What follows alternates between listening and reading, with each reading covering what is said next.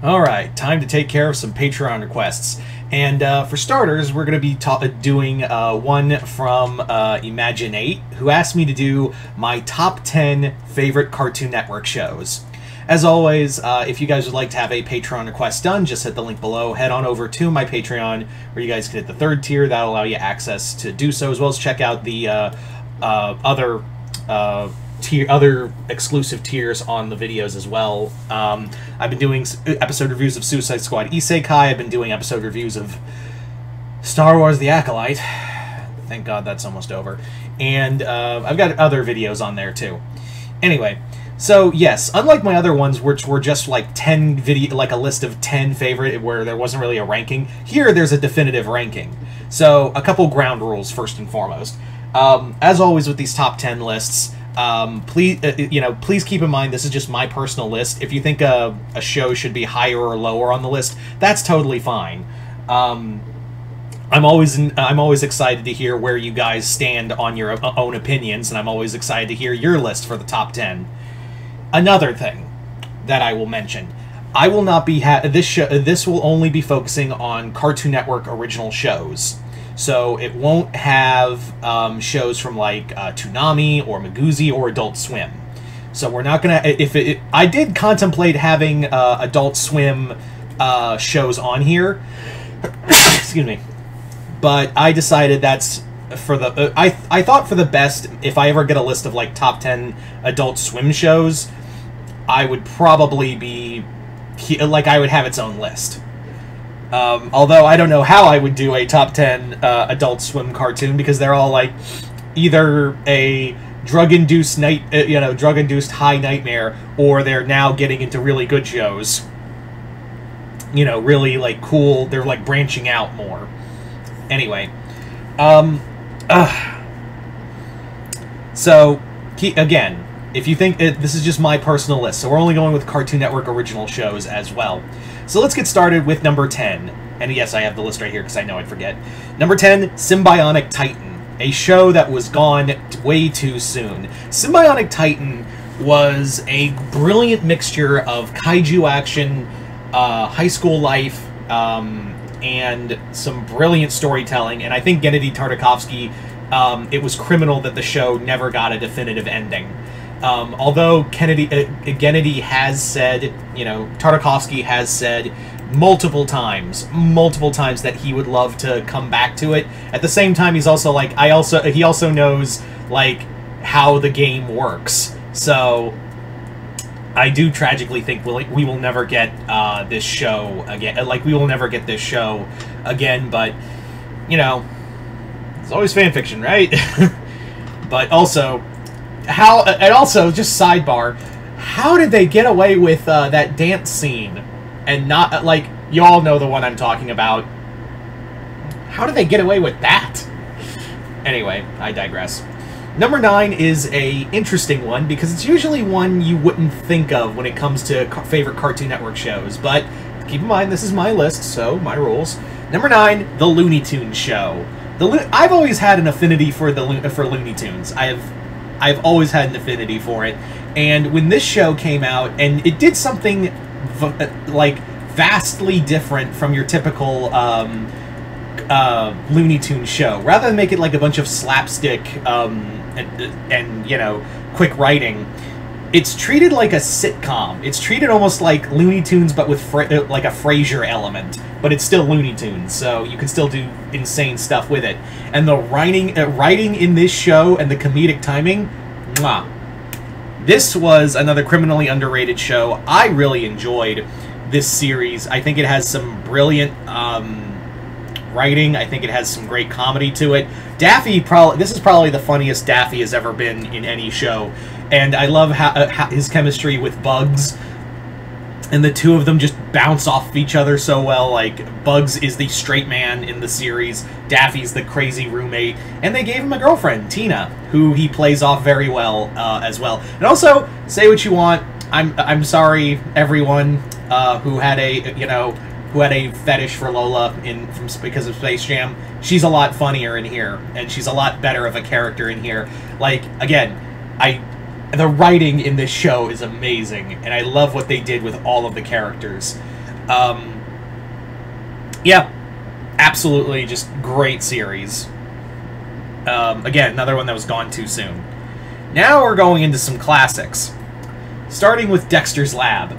There is no show that I have seen that has some of the best well, I've seen better other shows with greater animation, but like at the time, that kind of level of animation done, and that style of storytelling, and also mixing like fun sci-fi 50s theme to like superhero stories to like mechs. You can clearly see this is like the thing that got this and another show clearly got Tartakovsky's name in the books.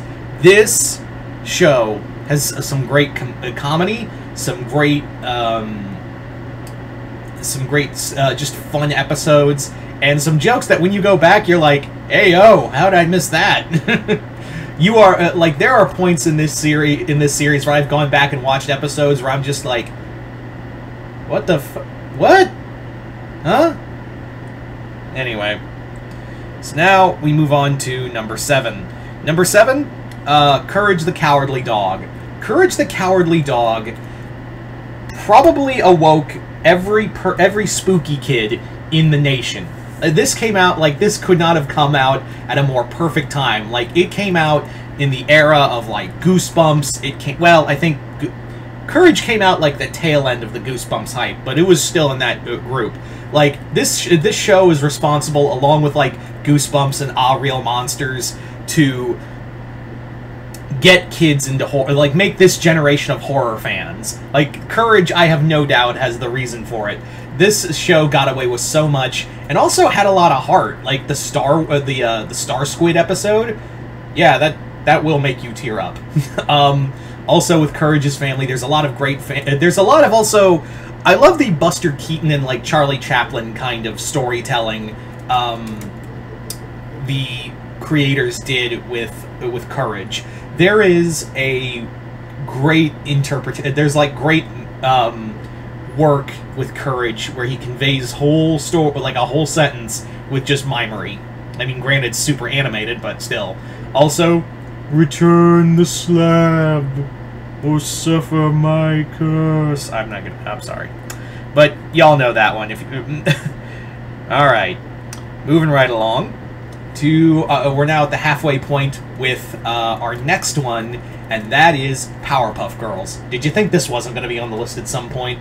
Powerpuff Girls was a show that had so much brilliant action and animated series that had action, like a level of violence to it that you had not seen in a while. And keep in mind, this was probably like Cartoon Network's whole thing was probably meant to be like geared towards girls, and then they're like, oh boys, it was like at the MLP effect before the MLP effect, but the series definitely had like a level of just this high energy, some great comedy, and some of the best action you have ever seen.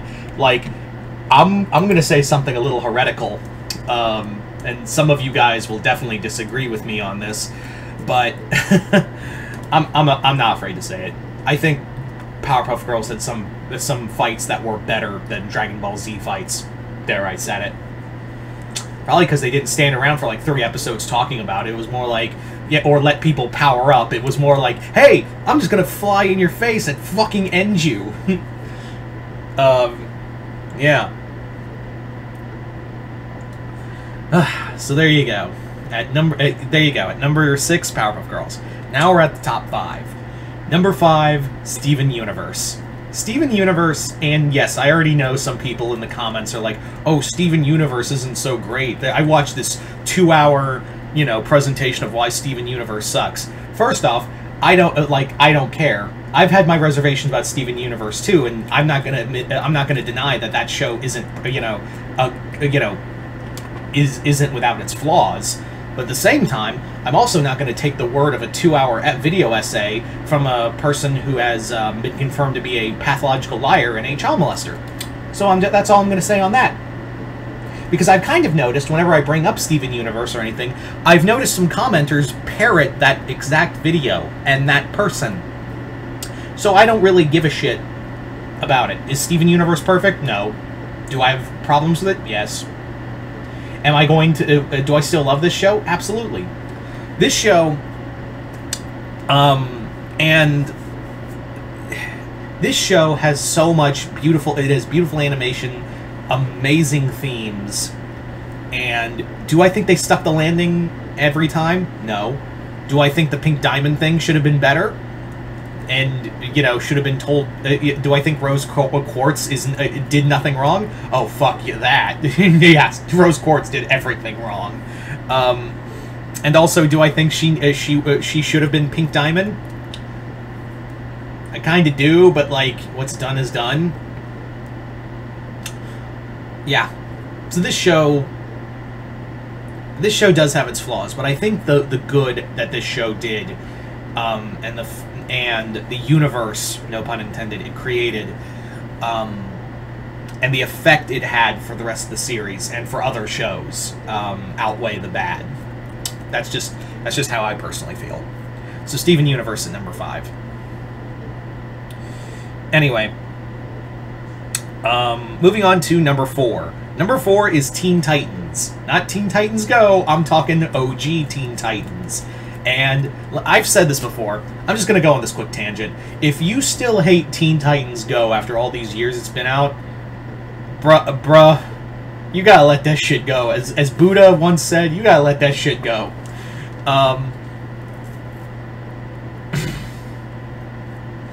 It's... The Teen Titans Go thing, I've watched episodes, and it's actually pretty funny. It's not good. The show I don't like, but, like, the episodes I've seen of Teen Titans Go, there's some legit great comedy here. That Beetlejuice crossover, perfection. And it's very clear that they use that as a mobile for the other stuff. I did watch the Warner Brothers 100th anniversary and the Lego episode. Whenever they did crossovers, that's where I think they did the best. I think that's where the writing was really the best, but I have seen, like, several other episodes, and I feel like the show actually has some great, some comedic timing. Is it better than the original show? Fuck no. But I feel like if I, and I'm not going to avidly watch Teen Titans Go, but, like, if they're crossing over with something, I'll give it a, what's going on over here?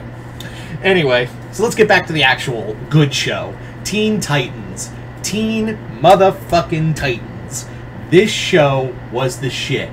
This show, best action, phenomenal storytelling, and also, I know a lot of people like to block out a lot of things and say, like, Teen Titans was grown up and had adult themes to it, and it did.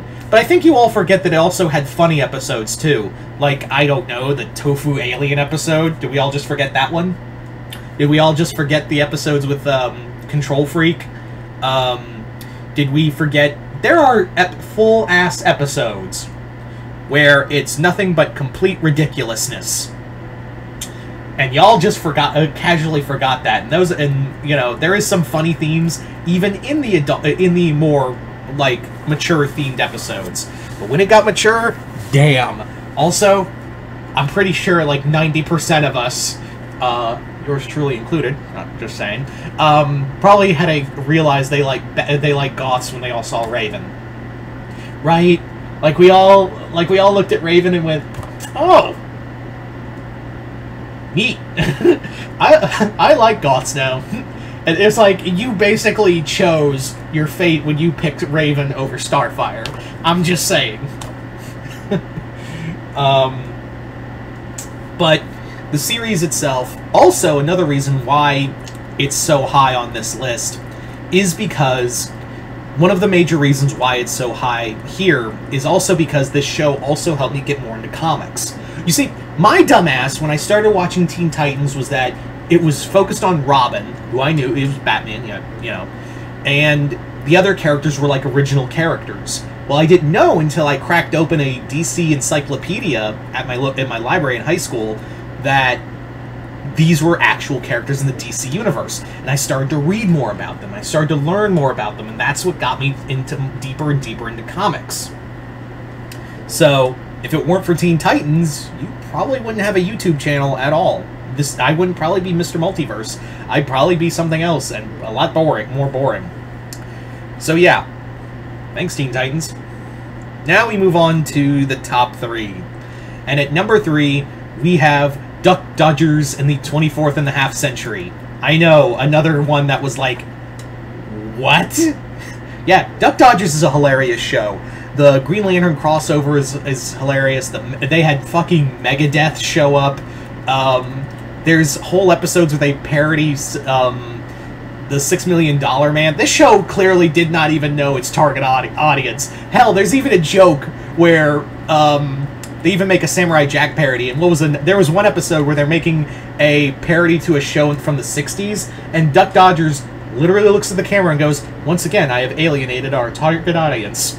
So they knew what they were doing.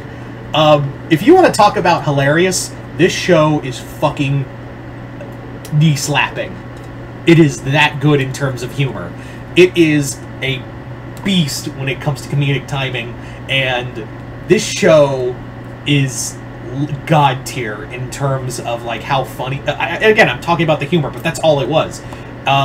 This definitely is. This show is criminally underrated, if you ask me. This is a criminally underrated show, and I like. You want to know how much I love this show? Come here, like I'll show you.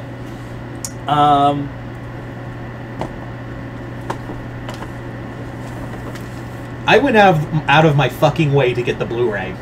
I don't even know if you can find this anymore. I found this, like, online, and I looked again, it's gone. So, I don't know, like, I don't know if you can find this anywhere, but, like, yeah, I had to get it. It was like $40, but it was, like, money well spent, if you ask me.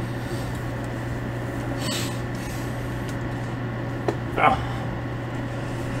So there you go. Duck Dodgers. Now we move on to number 2. And number 2 is Samurai Jack. What can I say about Samurai Jack that hasn't been said already? Perfection in animation, storytelling, action, all of that. One of the greatest shows to ever grace Cartoon Network, and probably animation history. This show, while you know, the final season does have its misgivings, from the Adult Swim final series does have its misgivings, this show is nothing short of phenomenal. It was a phenomenal show. It could tell a whole story without uttering a single word. They did that multiple times where Jack didn't even say a single word, and it was all done by, you know, his own, like, actions and whatnot, and the animation told a story. And you see all of that, you know, Gennady, like, this is where Gennady Tartakovsky's, you know, work really, we saw what he's capable of as a storyteller. You see that now in Primal, you see that now in Unicorn, you see that in this series. It all stems from here. It's a beautifully masterful way of storytelling, and honestly, it ushered in the era of. I feel like it really inspired and helped usher in the animated shows we have today. So there you go. But there is one show that stands head and shoulders above the rest. There is one show, in my opinion, is my all-time favorite when it comes to these series. And that, ladies and gentlemen, is none other than Ed, and Eddie. When you ask me what the quintessential Cartoon Network show is, I'm always going to say Ed, and Eddie. Like, it's always going to be Ed, and Eddie, no matter what. Animation, perfect. The writing and comedy, perfection. It is the closest this modern audience will ever get to the Three Stooges. There is something about that show that is so wholesome, yet also so just insane about it. Like, that show made us, as, like, when we were kids growing up and watching this show, we could only think about us going out with our friends into the woods or out in public. When I was growing up, I grew up in a similar situation. I had friends, I had my brother, and we all had this. It was like it wasn't a gated community. It was like a little housing complex. It was like a little group of housing.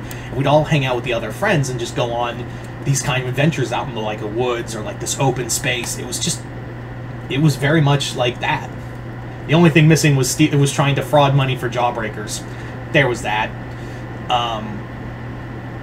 But still, also I'm pretty sure, cycling back to what I said about Raven, I'm pretty sure we all sealed our fates when we picked Marie over the other one, over the other Kanker sisters. Am I right, guys and girls? Anyway. So there you go. Those are my top 10 favorite Cartoon Network shows. You guys tell me in the comments below, what are your top 10 favorite Cartoon Network shows? And like I said, this is just my personal list, and I'm always excited to hear yours. But anyway, just comment below, let me know. Other than that, I'd like to thank Imaginate for his Patreon request, as well as continued patronage. Other than that, hope you all enjoyed this. I'm Mr. Multiverse. I'll see you next time in the Multiverse.